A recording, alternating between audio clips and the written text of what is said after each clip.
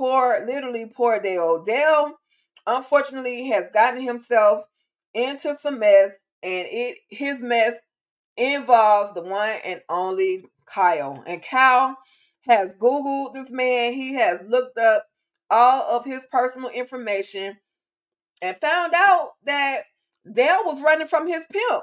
That Dale used to be a prostitute and he was trying to run away from his pimp that was in Virginia. You mean to tell me that little country town, Rockwell, Virginia, had a pimp? The town wasn't so big. But anyway, he finds that out. He basically threatens Kyle or threatens Dale and says that he will call his pimp if he doesn't go home with him. Now that's dirty. Now that's how you that's dirty. That's dirty, Kyle. That's playing dirty for sure. Do you guys what do you guys think? Do you guys think that Dale will end up back at Kyle's